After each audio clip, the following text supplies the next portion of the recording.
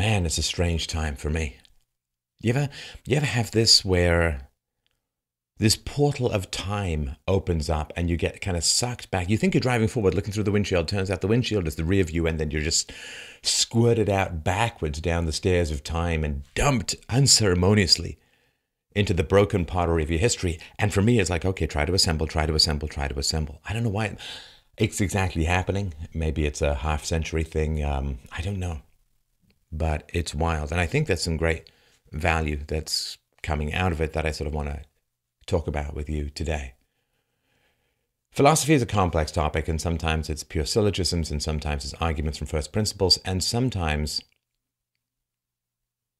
it's a narrative so personal that it spills over into the universal. And I was raised by a single mother. I was raised, and most of my male friends at the time, when I was sort of young, were children of single moms, sons of single mothers as well. Why? Because we lived in the low rent, dirty water, roach infested rat traps called rent controlled single mom households. Basically, it was the matriarch of manners. And so I had that, and I was then to some degree saved by an intact family that sort of took me in. So it's their fault. If you love and hate what I do, you can love or blame them.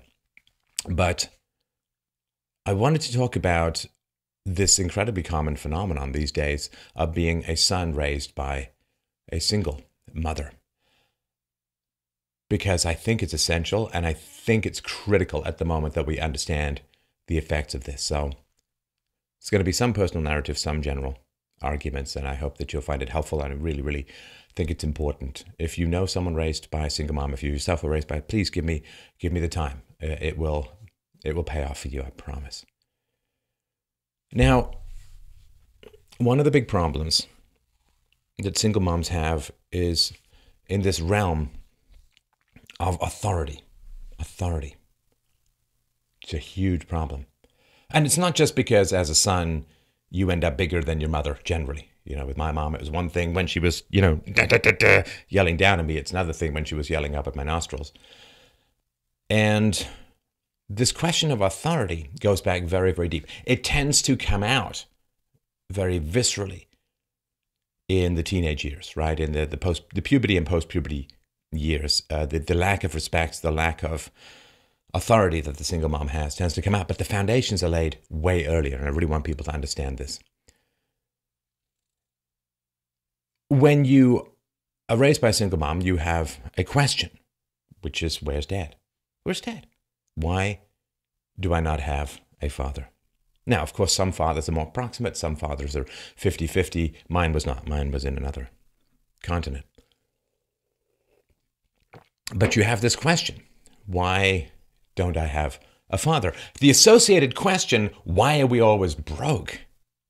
Why is there no time? Why is there no parent to play with me? Why is there no parent to instruct me?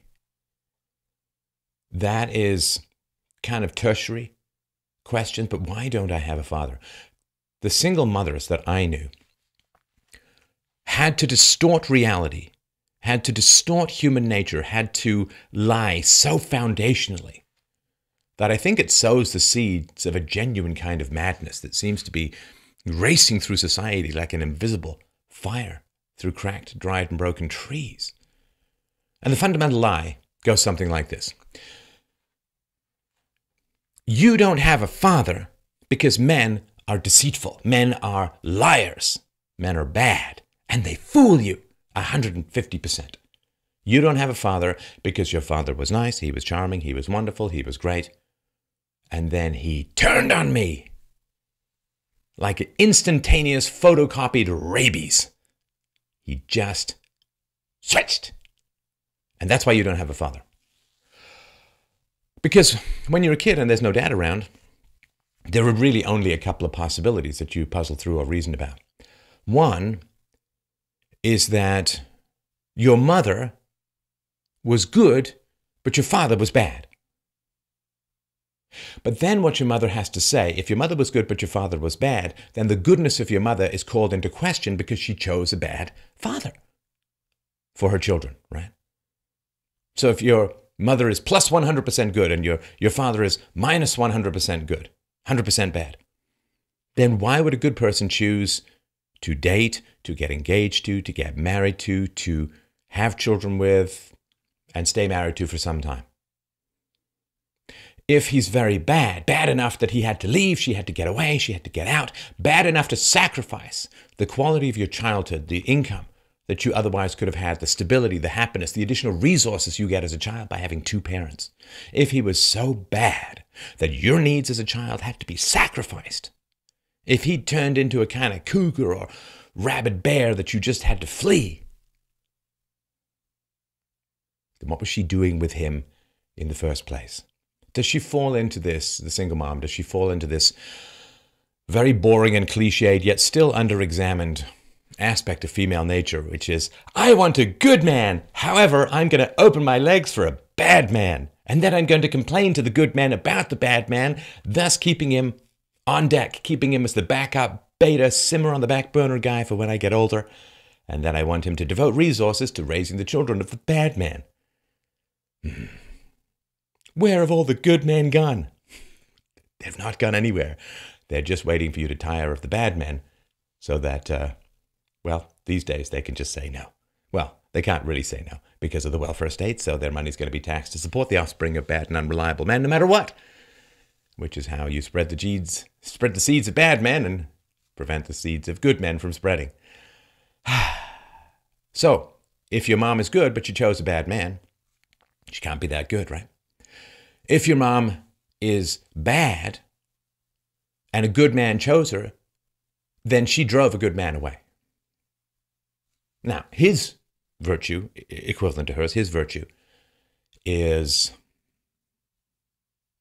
put into question because he chose a bad woman to be the mother of his children.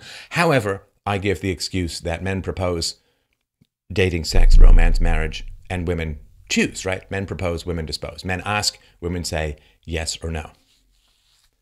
And so the man is going to pursue, romance, sex, marriage, or whatever, and the woman says yes or no, which is, men ask women out 90% of the time. Majority of men are still paying for dates. Men propose. Men ask, and women say yes or no. So the woman is more responsible for the formation of the marriage than the man is. That's the price you pay. That responsibility is the price you pay for being pursued, for being wooed, right? All that. So if the man, if the dad, the missing dad, if he was a good man, then she drove a good man away. If he was a bad man, then she chose a bad man to have children with. There's really not that many possibilities. So what do single moms have to do, either explicitly or implicitly, when it comes to that basic question of why is there no father around? Well, she has to denigrate masculinity as a whole. Because if there are lots of good men around, let's say that men are 75% good, right? 3/4 of men, 3 out of 4 men are good. If most men are decent, good, solid, earnest, pleasant, good-natured providers, then she chose the one asshole. She chose the one bad man. Unreliable, inconstant, right? And so even if it's 50-50, if 50% of men are good, 50% of men are bad, she still chose a bad man. And that means her judgment is terrible. So she has to then, in order to escape this basic problem of why is there no dad around and how do I explain that? And I'm mostly going to talk about the sons here. I'll let women do the experiences of being raised by single moms or single dads. Although single dads, half as likely to be in poverty as single moms. There's lots of benefits to that. But so this basic question, why is there a giant cutout hole in the family portrait where daddy used to be? The moms have a very, very tough time answering it. Because if they say, well, he was a bad man, well, then you chose a bad man. So then they have to say, well, he was a bad man, but he perfectly camouflaged himself as a good man.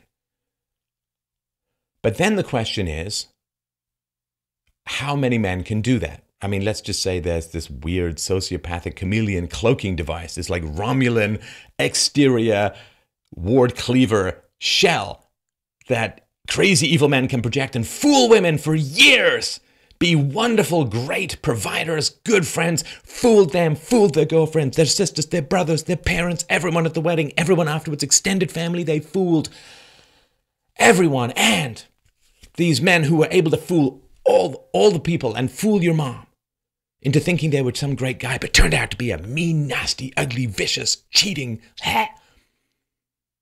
Not only did they fool everyone, but there was no indication in the man's history that he had a dysfunctional upbringing that remained unprocessed in adulthood, right? He didn't come from a single mother household himself. Neither of his parents had any significant emotional or mental problems. He did not drop out of school. He did not have a lot of tattoos. He did not have any problems with drugs. He didn't have any problems with the law. He was steadily employed. You understand? He had to be a perfectly formed cloak that fooled everyone completely 150% with no prior indicators before even dating, before getting engaged, before getting married, before having kids. No prior indicators of any dysfunction or any problems. He never had a temper, was never unreliable, always had a job, always calm, focused, positive, good. Now, it's impossible to miss that there are good men out there. And so if she spins this tale that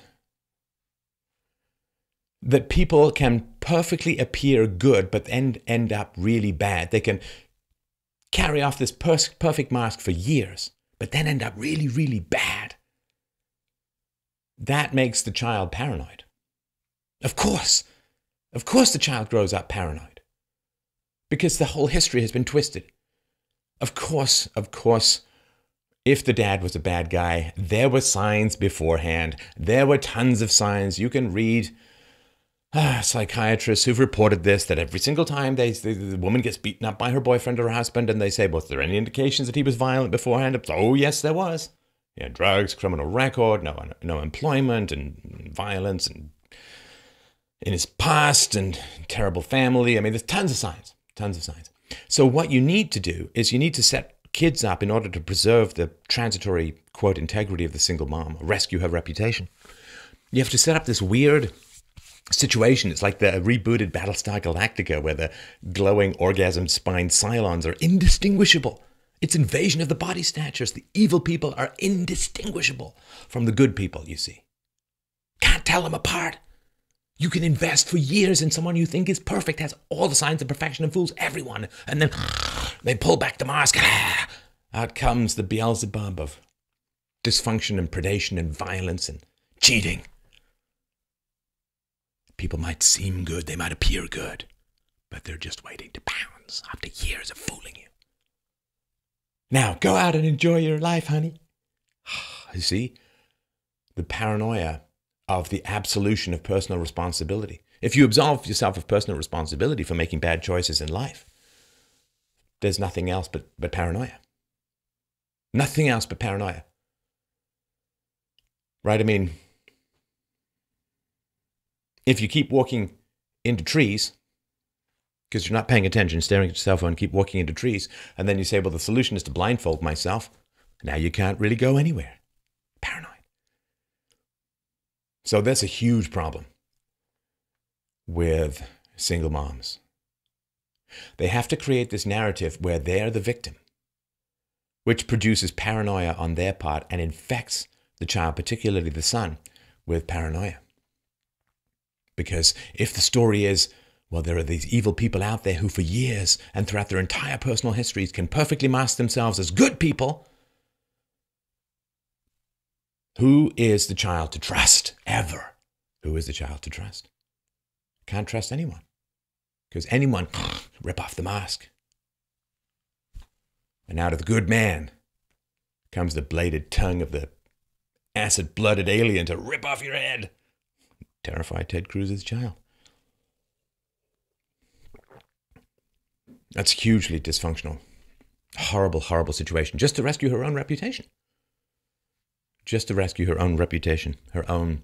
And nobody believes it. Nobody fundamentally believes it at all. And so this is where the foundation is laid, as I said, for this loss of authority. If someone lies to you, you know, like you see those videos on YouTube, you know, Kids caught in the act or whatever. There's some kid smeared with chocolate and they say, have you been eating chocolate? No. No. Why? But this is how it looks. The kid unconsciously is looking at the mom who says, all men are liars and cheaters. Because if I chose a bad man when there were good men around, then I have a bad reputation with regards to my own children, because my own irresponsibility and bad choices and selfishness and greed and lust or whatever it was going to be, my own focus on shallow surface sexual lust rather than finding a man to build the foundation of a good family, a stable, lasting family. I made catastrophic decisions that have you being raised without a father, without money, without additional resources, without a mentor and a role model for your masculinity. I screwed up catastrophically. She has to say, well, either good men are indistinguishable from bad men, which makes the kid paranoid, or all men are bad. And this is how I grew up when I was a kid. I was born in 1966. And when I grew up, it was men are pigs, male chauvinist pig, patriarchy. All men, you see, are bad. And this toxic masculinity is just a cover. The more single mothers you get in your society, the more you have to slander masculinity, the more you have to pour hatred and fear and paranoia and rape culture on masculinity. Because if all men are bad and all men can fool women all the time, sure, I guess single mothers are off the hook.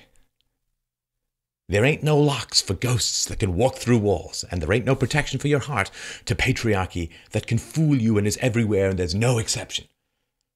I didn't choose a bad man. All men are bad. So she's a little bit off the hook, but the problem is you get boys who grow up paranoid and self-hating, and you get girls who grow up paranoid and self-hating, and then they're easy prey for the social justice warriors in high school and higher education. The victimhood that is necessary to temporarily rescue the reputation of single mothers corrupts the entire relationships between the genders. And then you get this funny thing too, because you've probably heard this a million times about, let's say, girls in science or girls in math. You see, if girls when they're growing up see female mathematicians, see female scientists, see female entrepreneurs, see female executives and CEOs and politicians and so on, then it's a role model for them, you see, and role models are so important for girls, for blacks, for Hispanics. You got to have these positive role models out there that you can aspire to. Role models are essential for the victims, for the underperforming, for whatever, right? However, when it comes to boys, and in particular white boys, role models don't matter at all. Having a father around who teaches you how to be a man, who brings you from, the moms can bring you from infancy to boyhood, but it takes a man to bring you from boyhood to manhood, right? Moms are great at raising toddlers. Men are essential for adults. There's overlap, of course. And so you end up in this situation where everyone desperately needs a mentor to achieve their potential, except boys. Boys don't need mentors at all. Because the mom can teach a boy how to be a man. Now, in order to make that even vaguely credible, you have to say there's no difference between the genders. You understand that that's where all of this gender fluidity stuff is coming from. It's coming from if there are differences between men and women, and if children need strong mentors in order to grow up achieving their potential, then the absence of fathers is catastrophic for boys, and the women who've chose men who don't stick around or who've driven away good men have really, really messed up, and we should be very angry at them. Right? If society worked very hard to keep any positive mention of scientists or female scientists or mathematicians away from women, we'd get upset, right? Say, no, the girls need their role models, so they know it's possible, they can aspire to it and become it and inhabit it and grow into it. They need their role models like the oak sapling needs the sunshine and the rain and the earth and the nutrients and the crap of the earthworms and stuff, right? You have to dissolve differences between genders in order to protect the single mother substate in society. The welfare state, the dependence on the state, the single mothers voting left. I mean, this is all part of the general leftist communist plan to replace freedom with central planning, coercion, totalitarianism. And so, why don't boys need mentors and role models? Well, because there's no difference between men and women. Women historically have been dependent on men, and men have been enslaved to their families. Women get pregnant, and would generally get pregnant every year or two, at a minimum, from the age of like 13 to 15 until 30 to 40. And during that time, women would have a tough time working. They would have a tough time getting their own food. They'd have a tough time hunter-gathering. Why? Because they've got, a pond tadpole full of little bairns worming around their feet, demanding milk and food and attention and time and care and washing and, right? So they were helpless and dependent upon their men. And the men were helpless and dependent upon the needs of their family.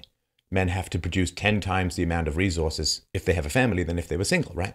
So it wasn't like patriarchy, we all win, and femininity, you're all crushed. Everybody was enslaved to each other because of the scarcity of resources and the unpredictability of the environment. Oh no, it rained on the crops at the wrong time. Now we get to starve. I mean, it was just wretched time. And, in hunter-gatherer societies, you have 50% mortality rate for kids and so on. And so if you want to get women to reject men, to be angry at men, then what you do is you point out the fact that women are dependent on men, and you can specifically exclude the fact that men are enslaved to women, right? I mean, you if you have a family, you go out, you earn a paycheck, you come home, you put your paycheck down, and basically a bunch of jackals come in and rip your money limb from limb. And it's fine, it's wonderful, it's natural, it's the way things should be. I have no problem with it. But what you do is you say to women, you were enslaved throughout history and a patriarchy had it easy, blah, right? You ignore the fact that men have to work to support their families, and that's pretty anxiety-provoking. You ignore the fact that men die before women. You ignore the fact that men were generally drafted to go into war. All of that, right? And you make women resentful of men because they're still going to want to have kids and they're still going to want to be moms. And because they're resentful towards men, good men don't want to be around them, right? The more you can provoke resentment against men in women, the less that men want to be around them. Patriarchy, male chauvinist, it's horrible, right? It's gross. A mosquito in your ear, right? Never dies. So you have to convince women that they've been victimized. And of course, because victimhood is such a powerful thing for women, right? Women's strength is their pretend weakness. Because victimhood is so powerful for women.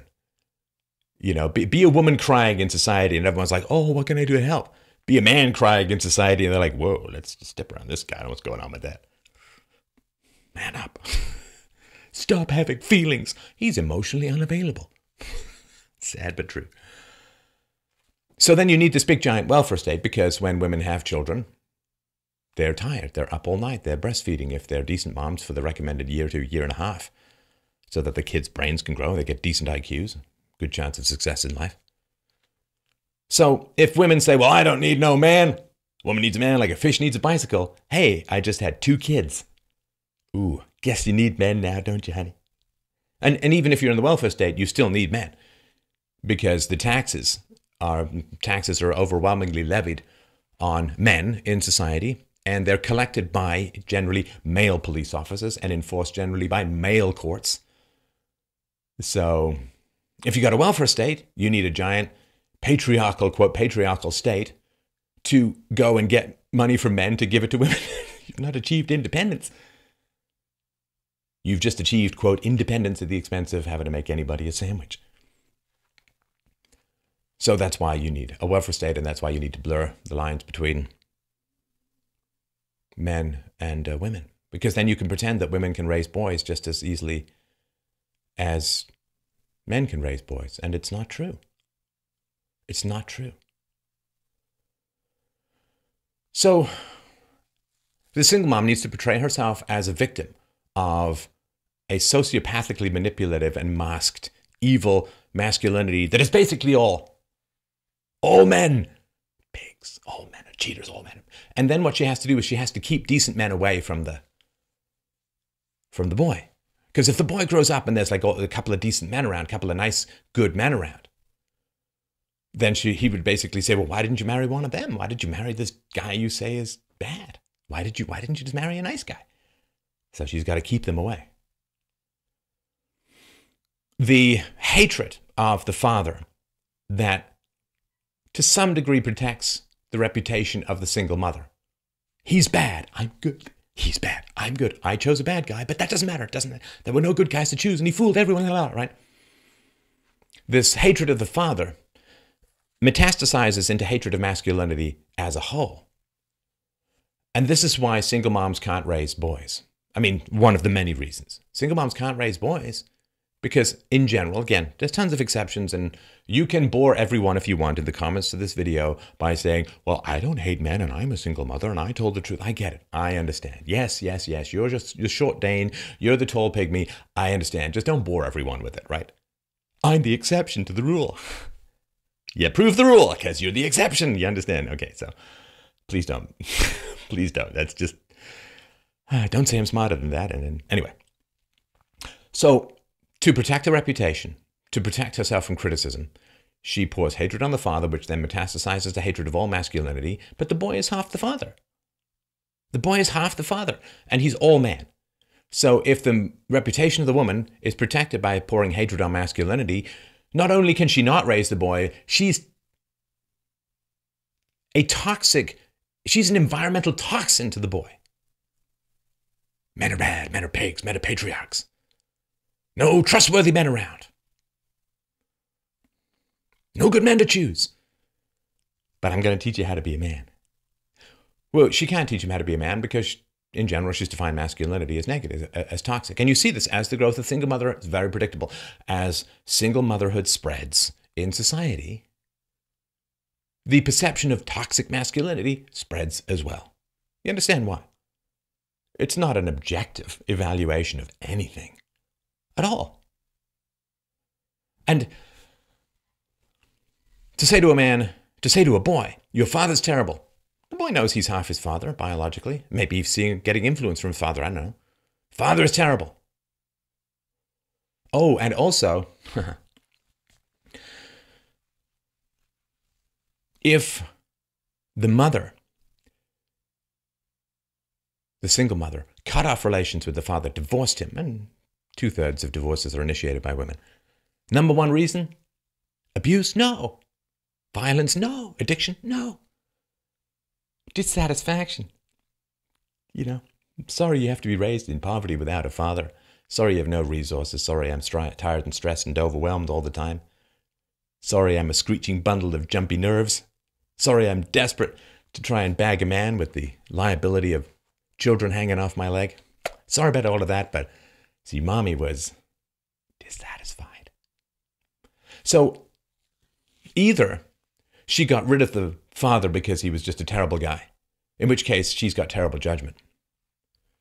Or she got rid of the father, he wasn't that bad, or maybe he was fine, in which case the message is very clear to the son, to the daughter too, I imagine. If you displease mommy, you get tossed out in the snowbank.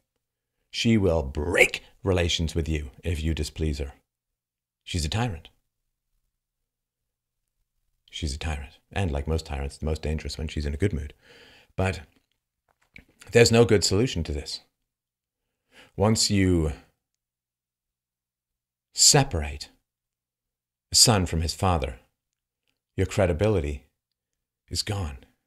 And again, this is all buried with, in childhood, in infancy, in toddlerhood, in the latency period and so on. Up until puberty, this stuff is generally buried. Because you don't, in a sense, it's less important to teach a boy how to be a man while he's still a boy. Of course, right? Once he makes a transition to masculinity, to adulthood, puberty and post-puberty, then it becomes important. You got all these hormones, this anger, this rage, this frustration, loneliness, isolation, a sense of lostness. Do you know how I learned how to shave? I learned how to shave by going to the library and finding a magazine from the 1950s where there was a demonstration of, I don't know, some new shaving cream or something. Okay, here's how you couldn't teach me. My mom couldn't teach me. It's that ridiculous. It's that lunatic.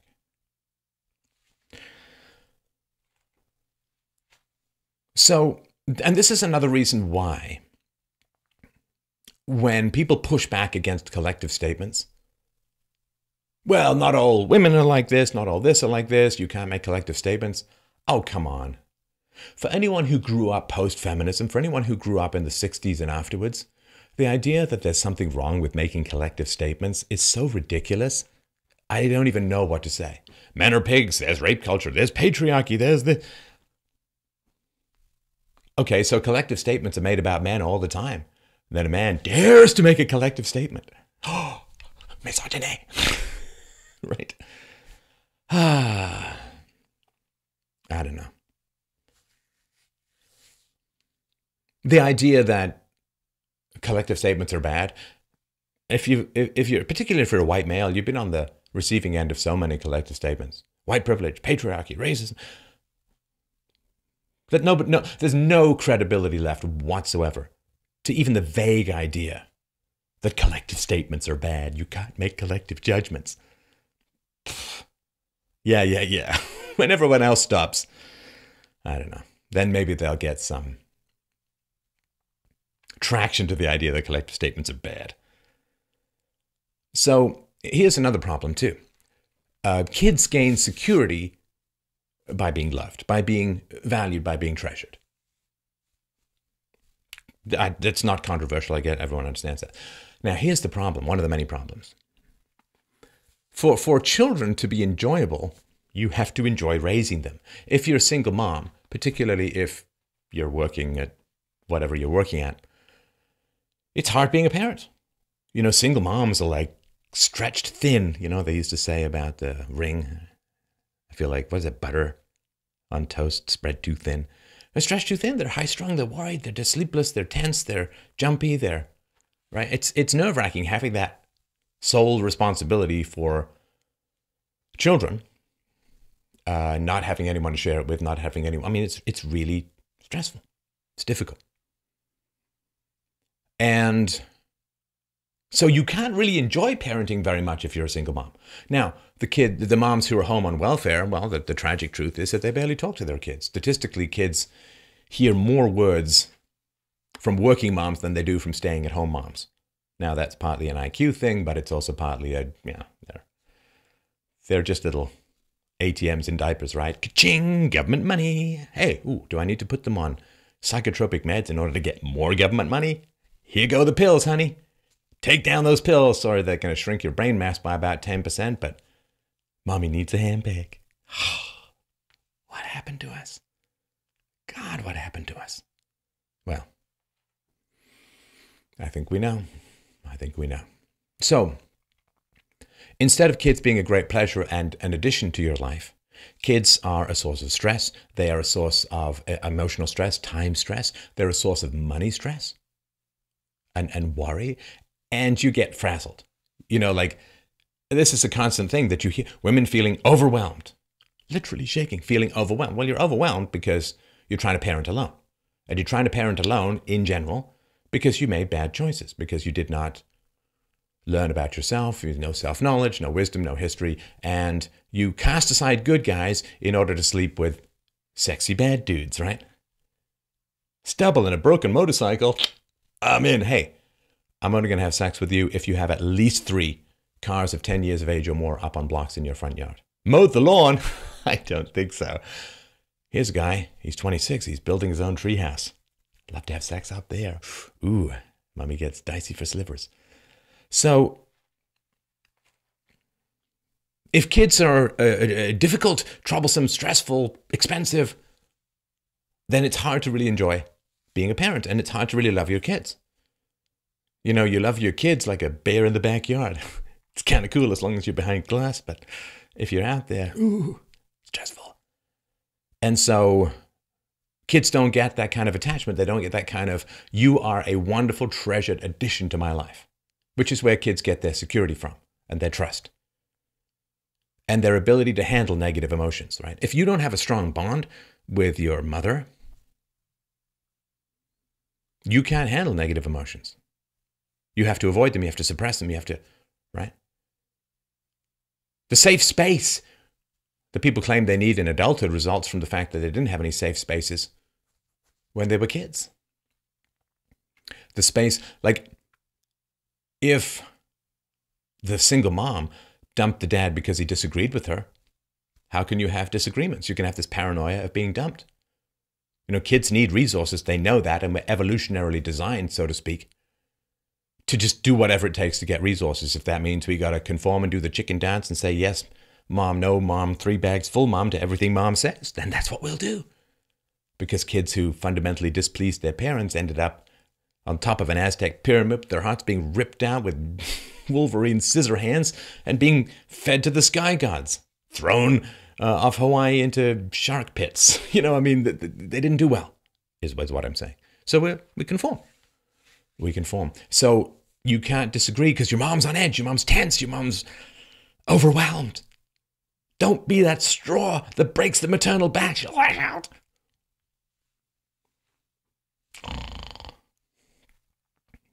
And so kids perceive themselves a lot in single mom households as liabilities. We're in the way, we're a problem.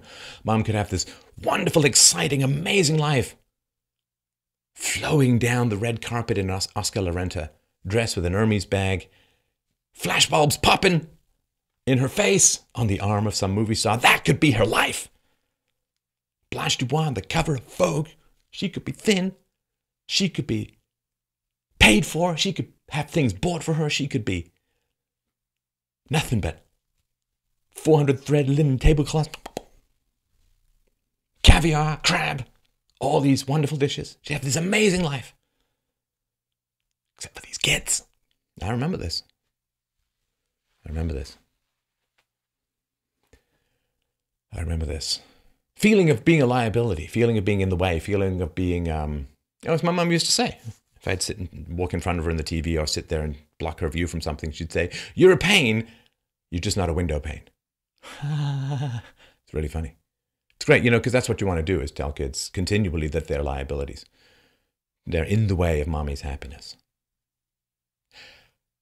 Now, that's just the overwhelmedness of just planning and organizing and running a household with kids if you're a single mom. But that's the problem with sexual market value as well. Because until men got indoctrinated into manning up and raising other people's children, raising other man's kids, because that's how evolution works. Cuck it up, cowboy. It's time to ride in and take over another bull's calves. Terrible. Oh, of course, it's convenient for the single moms. Black hole of resources. Need resources. Need resources. If I can convince men that it's manly to raise another man's children, which it's not, great. Perfect. And of course, because men in the West comply to the wishes of women, it's why we have a civilization.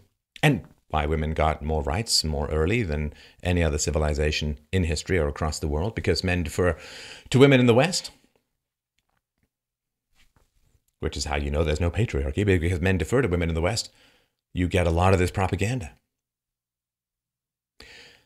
Because kids are a huge negative in terms of sexual market value. Why do we have sex? To propagate our genes. If you pour your resources into raising another man's genes, you lose! And the 4 billion year march of your genetics from single-celled organisms up to all the complexity and wonder of who you are stops right there, baby.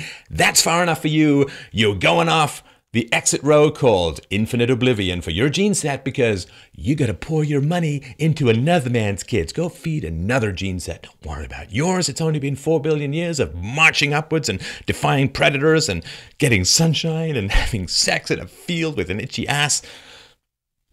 But, you know, what does it matter? 4 billion year march? Pfft. I mean, if you've had 4 billion, why would you want 4 billion and one? I mean, that's just overkill, don't you think so? You go pour those resources into another man's kids. Good job. Way to serve the matriarchy. You know, just in case it's not enough that you pay taxes that get poured into another man's kids, now you can do it directly yourself as well. So kids, massive negative in sexual market value. So you need a lot of propaganda. And of course, you need a welfare state so that kids become sources of revenue rather than expenditures, which distorts everything, distorts absolutely everything. Smart people don't try and make money by having kids on welfare because smart people make more money in the free market. But for dumb people, it's a pretty good deal. They make at least as much, if not more, over the long run than they would make in the free market. And I could talk about this in a presentation I did called The Welfare Cliff. That a woman in America who's got a couple of kids on welfare. If she wants to get off welfare, she needs to earn like $65,000 a year in order to make up for all the benefits. So we can't have single moms with children as liabilities. So we got to pay for the kids, right? Well, my kids are going to suffer if you don't give me tax money. Okay, so they're basically hostages, is what you're saying. So the mom is desperate to date and have a relationship, maybe get married again, but she's got all these kids. So if the propaganda that trains men's like DNA self-destroying puppies to go and pour resources into another man's children, if that propaganda fails, the kids are liabilities. She's got to get them hidden. She's got to pretend they're not there. She's got to drop them off at mom's. She's got to drop them off at a friend's. And all the women and some of the men work together to pretend the kids really aren't that big a deal. They're not that expensive. They're not around that much. They're not going to interfere that much. Opening of Jerry Maguire.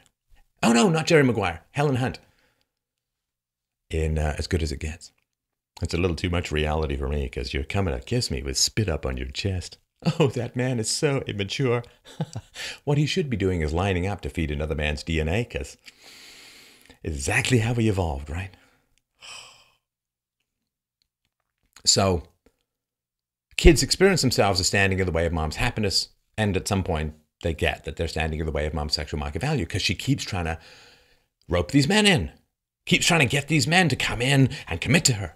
But why the hell would you want to commit to a single mom with kids? Why? Not your kids, not your mistake. And the message is very clear, very clear. And it's the same message that the kids get, the sons get. If you want to date a single mom, well, either she drove a good man away or she's into bad men. If she drove a good man away, why would you want to have anything to do with her? If she's into bad men and you're a good man, why would you want to have anything to do with her? If you're a bad man, you don't care, but then you're only there for the sex anyway. And so this is what the kids end up seeing. Any man, I mean, with half a brain. And why? Why? It's expensive. They're not your kids. You're not my dad. You can't have any authority over them. It's complicated to try and meld families together. I mean, you might as well try and crash two planes together in midair and try and make a new plane. I guess once every 20 million universes it could happen. And you have the resentful, possibly creepy biological dad of the kids skulking around, getting mad at you, getting tense, getting upset. The single mom, because she's going to say, well, you know, I got rid of this guy because he was really violent and crazy. He's still around, of course, so good luck stepping into his shoes. That should go really well for you. Or she says, which is the usual lie, oh, no, we get along well. We're fine. You know, we just, things didn't quite work out. It's like, oh, okay. So even if things are working out pretty well to the point where you have kids together, she'll still dump your ass for whatever reason. No reason. I just woke up that day. I looked out the window. I saw a cloud that looked a little bit like a dolphin, and it just kind of hit me. I need to dump this guy. Father of my children, husband. This is going to be the person I promised to love, honor, obey till the rest of time. Better and worse in sickness and in health. But I saw this cloud looks like a dolphin. Out he goes through the blowhole, dragged his ass through the court system. He has to go and get some other place to live. He's broke. He's living probably in his car. He's getting to see his kids every other weekend. But nothing really bad happened. That's just what I felt like because I'm a whim-based life form, a Medusa destroyer of men's testicles. I turn him into stone and grind him up into dust. Want to get a coffee? I think not. So, not only is reality and masculinity and femininity in society completely distorted to rescue the transient reputation of the single mom, but not only is the live-in consistent mentoring of a father denied to the son. But the son has the wonderful and wondrous spectacle of seeing a bunch of trashy losers parading through his single mom's bedroom. So, I'm sorry, son, you don't get a good role model, but you do get to see a whole bunch of really terrible role models. Will we consider that a substitute? Sorry, I don't have any food for you. How's a buffet of poison? Now, tuck in. Good luck with all of that. And, of course, if the mom, there's hypersexualization as well, which, again, this is part of the R-selected strategy to mess up society, is hypersexualize the kids. But there's a big problem as well, because if the mom has said not only your father was bad, but all men are bad, then he has to ask, why are all these men hanging around? If men are bad, why are men coming over? And very quickly, he's going to be told by siblings, by peers, or he's going to be told, well, because your mom wants to have sex. What sex? Yeah, it comes kind of early. And there's a big lie in society as well, because it echoes and reverberates way beyond just your own family. Because you live in the shitty environment called single mother household. But, and you know it's terrible, but nobody else tells you. Nobody else reinforces things. Racism, sexism, homophobia, blah, people go crazy about that stuff, right? The pitchforks and the torches come out and the mob gathers and people are pursued into the vacuum of economic irrelevance and their reputations are attacked and they get fired and destroyed. So there is great moral passion and vengeance in the mob for all of these things that you can't see. Where's all this racism? Wait, is this my privilege? Where's it all come? Where's it all? So all of these, you see society's hysterical moral attacks against these moral horrors that you can't even see. We've got the army. They're ignoring the pantsers, crossing the Somme. On the other hand, they are attacking a bunch of ghosts in a far-off kingdom, so good army. But the actual things that are causing you trouble, single motherhood, lack of mentorship, succession of trashy men, dislike from your single mother as a liability to her future happiness and sexual market value, society rushes to protect the source of the actual dysfunctions and tribulations in your life. And you can't say anything bad about single moms because then somehow you hate women. Right? This is the most boring thing. This is the most boring thing that you see in society. Yes, you can criticize certain aspects of Judaism. It doesn't mean you're anti-Semitic. Yes, you can criticize certain aspects of particular female nature. It doesn't mean you hate women. Yes, you can criticize certain aspects of Black or Hispanic culture. It doesn't mean that you're racist. Yes, it's so boring. It's so boring. And it's so low rent, so low IQ, I don't even know what to say. It's just one of my basic intelligence tests. Because then, of course, apparently you can just criticize white males all you want and it's totally fine. I love all this privilege. Could I just ask for it to be reduced just a little bit? Because privilege starts to feel like they're just piling donkeys of disaster on my shoulder, pretty much as high as the Eiffel Tower. But without the protective fencing for enrichment. So, society doesn't say boo to a mouse when it comes to criticizing single moms. But it creates all of these imaginary moral demons that it runs around the universe chasing down and trying to exorcise. You don't see them. The one thing that really is causing you trouble, the single motherhood thing, not only is not criticized, but anyone who criticizes it is attacked. A lot of bears in the yard. But anyone who says anything negative or tries to protect the kids against the bears, horrible, horrible, horrible. But the imaginary Vorpal bunnies, we've totally got those. Get 'em, boys! Make 'em up! Pretend you're fighting and let the bears through, okay? Because, if the kids get mauled, works for the bears, right? Now, the reason why I think all of this is important, and I look forward to I really do, I look forward to your feedback and comments below. The reason why this is important is there's been, for a long time in societies as a whole, the price of getting men to fight is giving them respect. Men will fight to protect women they love. Men will fight to protect children they have fathered, for obvious reasons, both moral and biological. But where men are not respected, where men are cucked, significant percentages of men are raising children they think are theirs but aren't. And in England, you can't even get a DNA test without the approval of the mother. I mean, it's madness, absolute madness. And women use the state to pillage men of resources all the time, whether it's in divorce or taxation or whatever it is. Or just through the disproportionate number of women in government work, doing useless paperwork, getting paid, largely from the productivity of men. So if men are not respected, if men are utilized, if men are turned into a form of captive livestock, if men are enslaved to female vanity, to female protectiveness, to female self-defense, emotional self-defense, to female vanity, well, then what happens is the men don't love their society anymore because the society is not giving them respect. The men are in the same relationship to society than an abused woman is to an abusive man. There may be attachment, there may be an unwillingness or a lack of capacity to escape, but there's no love. There's no love.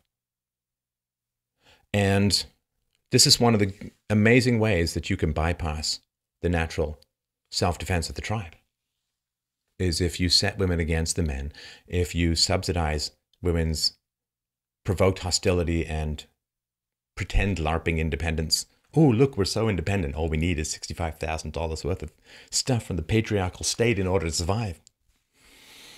Then what happens is men get separated from their wives. They get separated from mothers of their children. They get separated from their children, and they dislike their society. They dislike their society. They feel used. They feel ground up. They feel domesticated. They feel enslaved. But the slaves weren't hated. They were just used. To be used and hated is a horrible combination. There's a rape culture. It's financial rape of men. Emotional assaults on men. Emotional abuse of men is the foundation of the post-freedom society. And what happens then is men don't wish to defend their societies anymore. Men say, with all this hypocrisy, with all this environmental toxin of abuse, with all of this degradation, with all of this hatred, with all of this exploitation, with all of this disproportionate sentencing of men and rending of men's hearts and minds, balls and wallets, through the combine harvester of family courts, through the incessant protection of women and hatred of men in my society.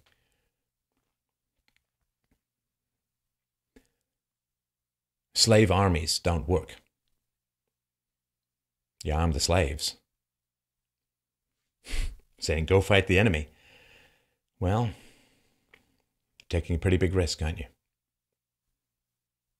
Which is why there's an urge,